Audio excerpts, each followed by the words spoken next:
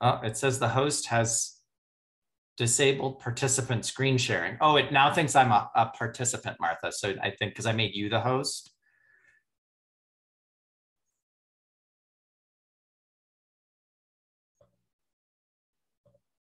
There we go.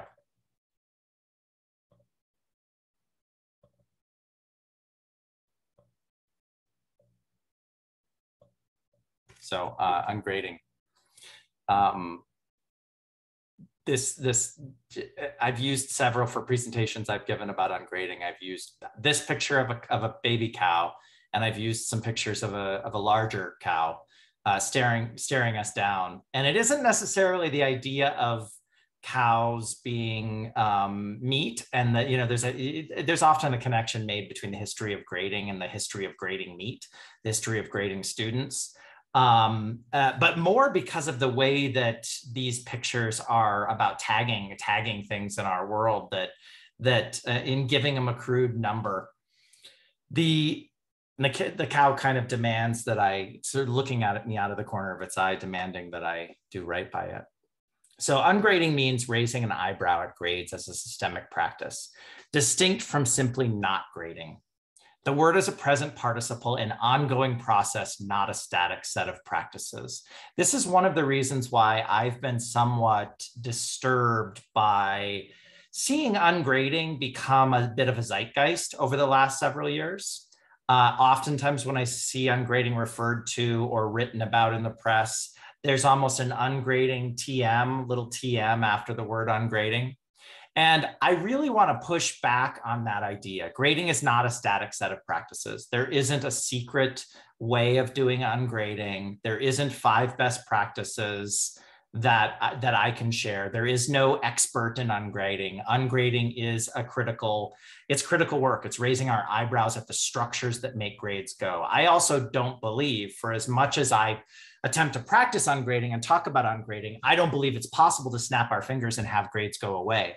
Even if we agreed to have grades go away at our institutions, if we get an entire institution to agree to not have grades, the students coming to that institution would have likely still been encultured into a system of grades. We as teachers, most of us have been encultured into a system of grades. So grades are with us no matter what. And I think that the important work, as this points out, is to raise our eyebrows at them and think about the ways that they structure so much of our experience in education. Assessment tends so much to drive and control teaching. Much of what we do in the classroom is determined by the assessment structures we work under. Ranking, metrics, norming, objectivity, uniformity, accreditation, measurement, rubrics, outcomes, quality, data, performance, averages, excellence, curves, inflation, mastery, standardization, rigor. I force myself with this slide to read each of these things aloud every time I put this slide up, in part because 2 things. One, it feels overwhelming, and the other is it feels exhausting to the point of almost feeling like you want to give up by the end. And so many of us and so much of our practice is weighed down by these things within our institutions, these buzzwords. Conventional grading is often at odds with our institutional missions. So far, I haven't seen a school mission statement with any of these. We pit students and teachers against one another. We rank students in competitive ways. We measure output with little concern for the learning process. We value extrinsic over intrinsic motivation. We start from a place of deep suspicion of students. We assess in ways that reinforce bias against marginalized students. And it's a practice that I've taken to doing relatively frequently at the institutions where I've worked, which is pointing to the institutional mission. Because often, while not all institutional missions are perfect, often institutional missions are directly at odds with the practices that we're raising our eyebrows at or critiquing. The institutional mission describes the reason why the work we're doing here this week is necessary, or most of our institutional missions do. Bias in education. Black girls are 12 times more likely than their white counterparts to be suspended. While Black children make up less than 20% of preschoolers, they make up more than half of out-of-school suspensions. Teachers spend up to 2/3 of their time talking to male students. They also are more likely to interrupt girls. When teachers ask questions, they direct their gaze towards boys more often, especially when questions are open-ended. This is from a piece by Soraya Shimali called "All Teachers Should Be Trained to Overcome Their Hidden Biases." It's in Time magazine, and you can actually go to the piece and click on each of these, each bit of data shared in the piece links to the full study. And there's some relatively disturbing studies there, things that I even have trouble grappling with. Honestly, when I read the middle bit here, while Black children make up less than 20% of preschoolers, they make up more than half of out-of-school suspensions. I can't help but be befuddled by the notion that preschoolers are getting suspended at all. I have a Black daughter with 2 gay dads who is adopted, and the notion that she would be suspended from preschool is shocking to me. When I talk about this, I frequently, though, then point out, which as I'm going to now, that shock is a point of privilege. The reason that I'm shocked is because the notion when I was in preschool of me being suspended preschool was unfathomable. This is so outside of my educational experience, but it's not outside of the educational experiences of all the students that we work with. So it's important to not only think about when we're grading students, it's important for us not only to be thinking about the material circumstances of those students, but also their educational histories and how those educational histories affect the work that they do with us. This is a meta-analysis about bias in grading. It includes 23 analyses, 20 studies, a total of 1,935 graders. The results suggest that bias can occur in subjective grading when graders are aware of irrelevant information about students. So ultimately, this study or meta-analysis of many studies found that there was a great deal of bias in grading. Specifically, the focus of bias for this meta-analysis could have been prior experience with a student, some physical characteristics such as sex, race, or physical attractiveness, or some assigned status such as being classified as gifted or learning disabled.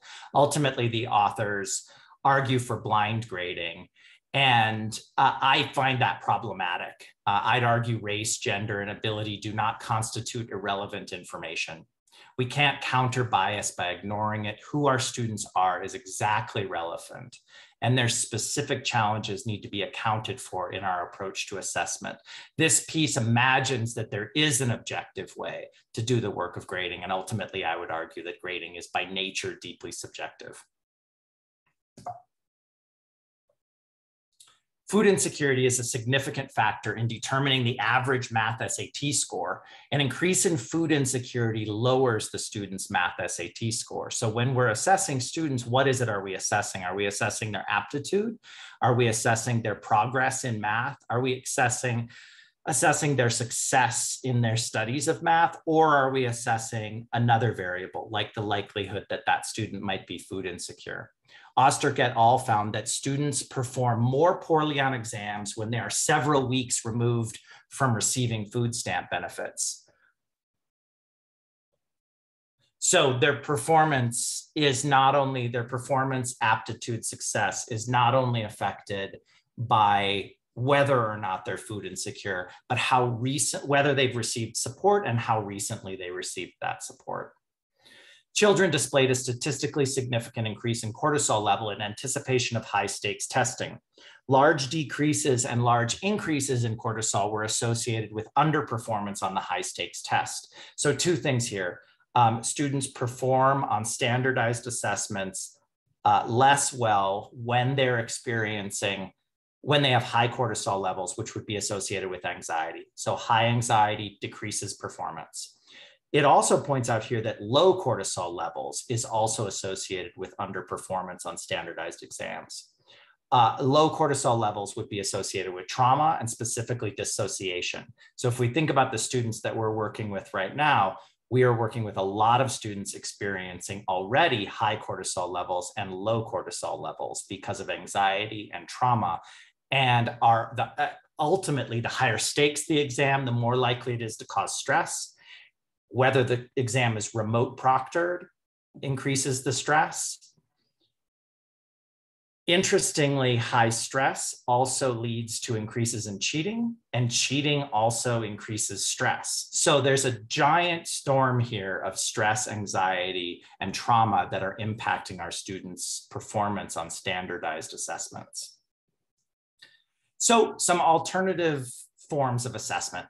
Minimal grading, using scales with fewer gradations to make grading simpler, fairer, clearer. How can we reimagine the structures that we already have so that, as Elbow argues, we're not using 1,000-point scales, we're not using 100-point scales, but maybe we're thinking about using 10-point scales or 3-point scales like check, check plus, check minus, scales that communicate clearly to students and aren't arbitrary. Ultimately, the only thing you know about a student who got a 93.5 versus a student who got a 92.1 is that the student who got the 93.5 did better than the student who got the 92.1. And interestingly, there's quite a bit of data out there that shows that when students are graded, they don't associate the grade that they receive with their work. They associate the grade that they receive with themselves. So when they're graded, it isn't their work being graded, it's actually their self that is being graded. Contract grading. Grading contracts convey expectations about what is required for each potential grade. Students work toward the grade they want to achieve, and goalposts don't unexpectedly shift. And I specifically want to point you to a book by Asao B. Inui called Anti-Racist Assessment Ecologies, where, and I believe we included a little excerpt from that, I thought, in our reading for today, Martha, where he talks about what he calls labor-based contract grading, which means associating the performance in a course or success in a course with the work that students do, and not necessarily an assessment of the quality of that work. So a focus on process, not product. Authentic assessment, having students write for real-world audiences, focusing on intrinsic motivations and drawing students into the design of assignments and assessments. There is actually productive pushback on the notion of authentic assessment. I do like authentic assessment and have used it in my own courses. For example, having students put on a film festival and having real-world audiences for their work, or an example like having students in a digital storytelling class, sharing their work with a broader audience beyond just the students in the course, beyond the students at the institution, beyond even their own country. There is productive pushback on the notion of authentic assessment because the experience that the student has might be authentic, but what kind of experience are we creating for the students at our institutions? Are our institutions by their nature inauthentic in some way, and does that then affect the work that students do? And this last one is what I have spent most of my career doing, 21 years that I have been pushing back on traditional approaches to assessment. And that's process letters, asking students to reflect on their work and offer feedback on those reflections. Students help guide the grading of their own work. And Martha has also talked about this a little bit this week. But essentially my goal in ungrading, or my goal in pushing back on traditional assessment, is to draw students into the work of assessment, to draw students into the pedagogical approach of the courses that I teach. So some questions that I often get asked when I present about ungrading. Would you describe ungrading as a decolonizing, radical, progressive, feminist, critical, pedagogical practice? Grades reinforce teacher-student hierarchies and institution-teacher hierarchies while exacerbating other problematic power relationships. Women, people of color, disabled people, neurodiverse people, indigenous people are all ill-served by a destructive culture of grading and assessment. Ultimately, what I would say in answer to this question is that no, ungrading is not by itself a decolonizing, radical, progressive, feminist, critical, pedagogical practice. For example, if we have an anti-racist approach to grades, but the curriculum or content of our course is not equally anti-racist, then we're not effectively doing anti-racist work. So these things have to be paired. It has to be a conversation that moves beyond grades.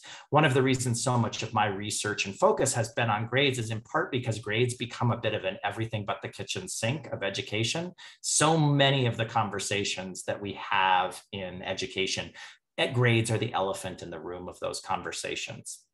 And so ultimately researching and talking about grades, I end up talking about just about every facet of education because it feels like grades have their tendrils in just about everything.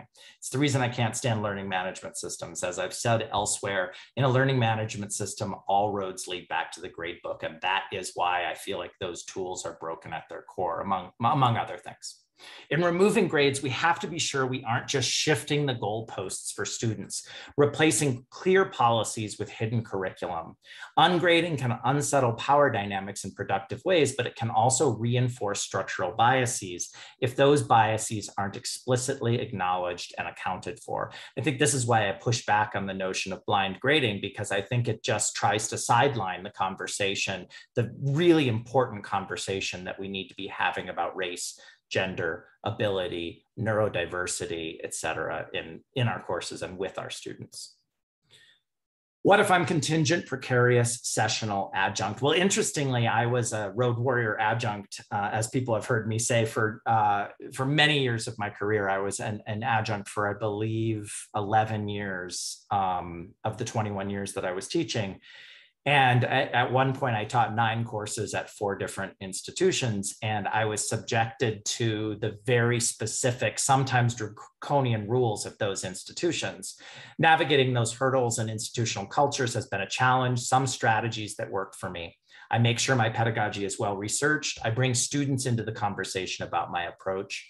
I figure out what the firm rules are and follow them. We usually internalize way more restrictions than there actually are. I think that this one is really key. When we feel like we can't do something because there is a rule at our institution that says such and such, I think that the most important thing that we can do to start that conversation is put the rule in front of us and have a conversation about what the actual policy barriers are, even if that ultimately then results of figuring out how we push back on those policies. I'm going to skip that slide.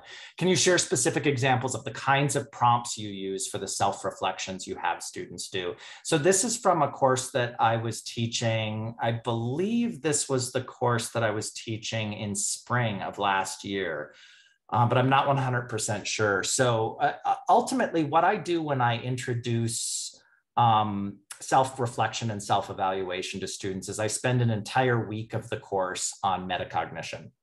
And some folks often say to me, well, wait, I can't spend a whole week on metacognition. There's already so much that we're loaded down with in my course. I think this gets back to the point that Martha was making yesterday about how much content is really necessary. If we strip some of that away, what does it make space for? What does it leave room for? So I have them read several readings. A piece directly about metacognition. The next piece, the web we need to give students. This is a digital studies course. So I teach something within the discipline that connects the field that they're working in to the larger point about metacognition. And then they read the case against grades, which is a great one for starting conversations with students. And then I ask them to submit their self-reflection. And I'm going to show you some examples of what that looks like.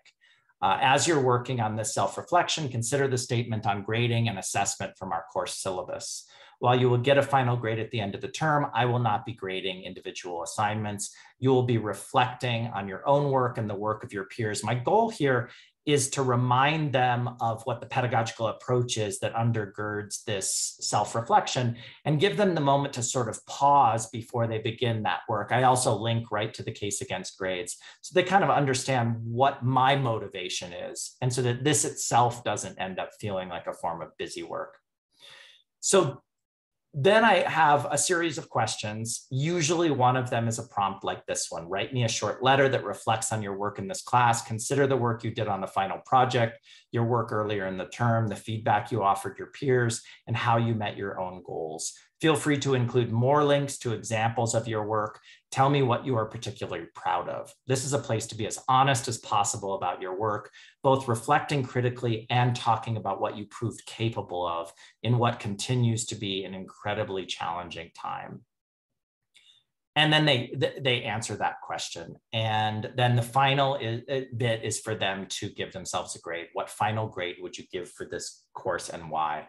And this is what I added during the pandemic. At this point, let's not quibble the details between grades. If you're on the fence, round up.